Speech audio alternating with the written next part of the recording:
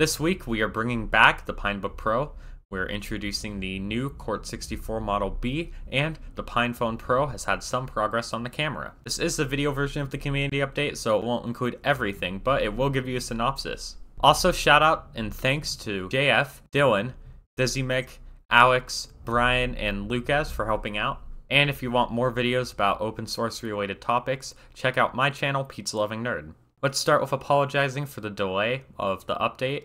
Lucas was doing a bunch of Pine 64 EU paperwork, which means that these community updates will now be releasing on the 28th of the month instead of the 15th. And also, sorry if I sound a bit sick as I just recovered from the virus. Last year, we made a pledge to donate Pinebooks, and we would like to inform you that the first Pinebooks have made their way to children in need of a laptop. Thanks to one laptop per child for helping us reach a school where students badly needed laptops.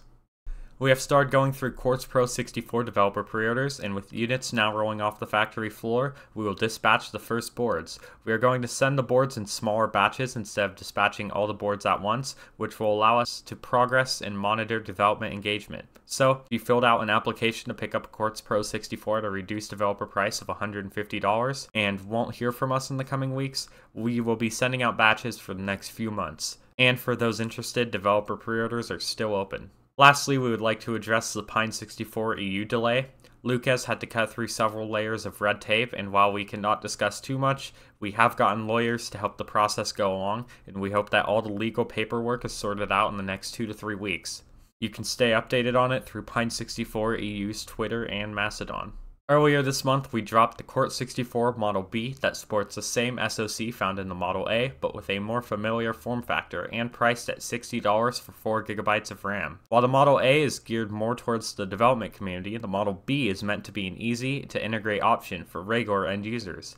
It does offer fewer I/O options than the Model A, but still manages to deliver solid connectivity, including 2 USB 2 ports and 1 USB 3, a Gigabit Ethernet, as well as onboard Wi-Fi and Bluetooth, PIP, CISI, DSI, and a mini PCIe slot. We are happy on how well the board is supported software-wise and how it performs. Lucas tried Manjaro Plasma on it and it performed relatively well, even while running under 4K. It runs perfectly fine under Wayland thanks to the Panfrost GPU driver, and will go as far to say that it'd be a great candidate for a 4K kiosk running a dedicated app or browser as well as an emulation box. Code for both the Model A and B development boards as well as the SO Quartz have made their way in the kernel 5.19. The VLP2 driver for HDMI output was accepted in the kernel 5.19, but the DTS changes won't be there until kernel 5.20. Now that there's good kernel support, we are looking to offer a wide variety of OS choices. Manjaro has done a great job, but we are aware that some people may need a Debian-based image or a specialized OS like Laka to meet their requirements. So, if you are associated with a project and would like to support Court 64, reach out to an admin. The Court 64 compute module has already been available for some time, and the first pre-release OS images for the module have now been made available. With the software taking shape, the SO Quartz host boards have entered production and should be available soon. Aside from a Model A type host board, which is essentially an I/O breakout board for the SO Quartz, we will also offer a Blade board. This has been designed for clustering, and up to 12 can fit in a 1U server rack. The I/O is located on the short leading edges, allowing for easy I/O access and cable management. More info about these boards will be available soon. It has been an entire year since the last batch of Pinebook Pros, and people have been continually asking for us to bring it back. Well, we are pleased to announce that it has entered production again and will be available for purchase at some point in late June or early July at the price of $219. The hardware remains mostly unchanged from the 2021 version of the laptop. However, because of production hurdles that caused a huge delay in the batches, these new laptops will have different LCD panels and a different battery that is 400 mAh smaller. The laptop has become a very mature platform, especially with the recent developments on the PinePhone Pro. There have been recent updates for Manjaro, and last week Post-Market OS GNOME got updated too. Kali Linux on these laptops have been popular recently for pen testing use cases, and you can now use the Kali kernel on U-boot instead of compiling your own, making the install process much easier now. Debian and Fedora are also available with all the OS choices listed on the wiki. The next batch of PinePhone Pros should be available in June or early July, and as always, we will notify you in our social media channels when this happens. Maggie has brought up support for the main camera, forward ported the BSB driver for the selfie camera and integrated it into the kernel tree. This is still limited. For example, app developers need to integrate the user space support themselves, and taking photos right now requires command line loops to jump through, but this is one step closer to bringing it to the original PinePhone's functionality.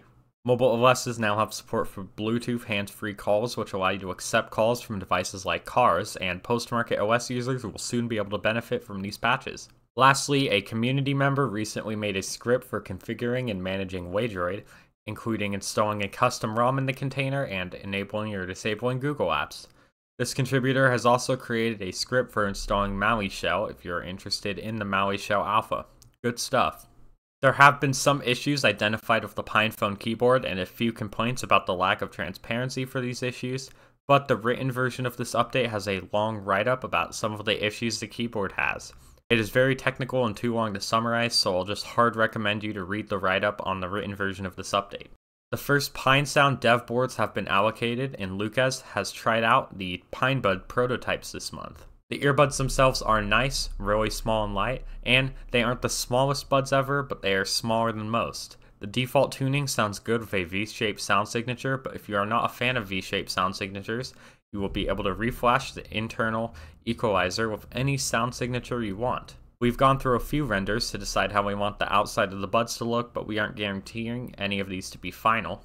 And the carrying case still has some way to go. The prototype currently has no charging or battery LEDs, which is something we would like to add, and we're going with a sliding opening mechanism instead of a hinge. This is still proof of concept, and it's clear that we need some refining, but we've zeroed in on a suitable battery for inside the case, and we'll update you on the progress of this project. In terms of AffiniTime development, the team has been merging more patches for the next release, and the team is working to use the external flash memory of the watch for photos and fonts, allowing us to free up memory.